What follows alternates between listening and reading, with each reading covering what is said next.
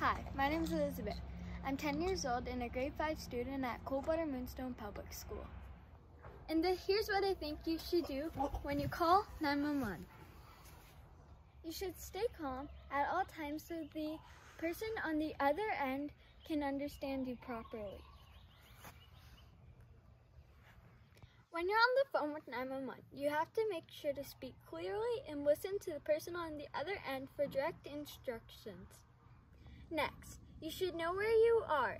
If you have an Apple device, just ask Siri. Hey Siri, where am I? It will tell you your latitude and longitude and your address. Next, make sure to clear your path so the paramedics can get in safe and get out safe. Also turn on your lights so they can see if it's in the dark. And put your dogs away so they aren't blocking the paramedics' path. Make sure if you know the patient is on any medication, you grab the medication. And if they have a file of life, make sure to have the file of life ready to go. Next, wait for the paramedics to arrive.